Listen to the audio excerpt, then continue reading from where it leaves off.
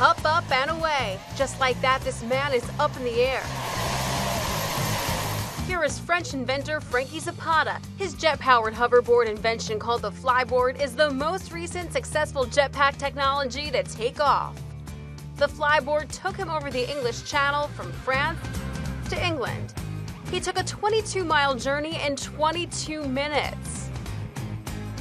I'm feeling good, I'm just feeling very tired. This victory was all the more sweeter, because on his first attempt, he ended up making a splash landing.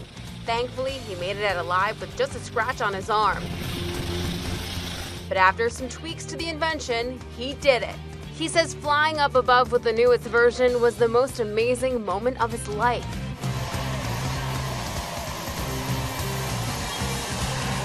Onlookers await on land, admiring the great feat.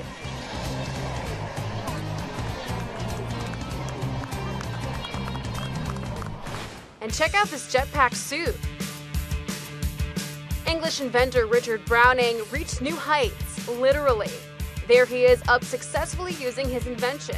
His company Gravity Industries has been working on it for years. Browning glides from one boat to another over water near the British Isle of Wight. The suit was previously tested on land, but never over water, let alone between two moving ships, but it completed the challenge no problem. It can fly up to 10 minutes and has a max speed of 32 miles per hour.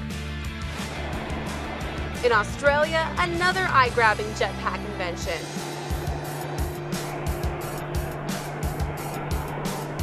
What a view! Check out entrepreneur David Mayman. He's flying loop-de-loops around the Sydney Opera House, and people came out to see it all go down, grabbing their phones to document it all.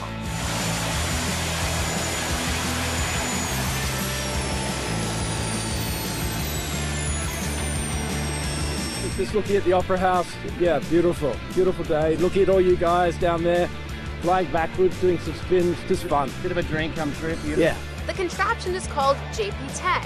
Mayman says it can fly over 250 kilometers per hour and up to 5,000 meters. A few years earlier, he tried testing an earlier version of the invention in Sydney Harbor, but it splashed down unsuccessfully, making this accomplishment all so special. I'm a Sydney boy. I grew up here and I spent a lot of time overseas trying to build this thing, getting the engineers to work on it. I've flown everywhere overseas, but never here. We were promised jetpacks years ago, and if these inventors have anything to say about it, someday we may actually get them. For InsideEdition.com, I'm Justine Re.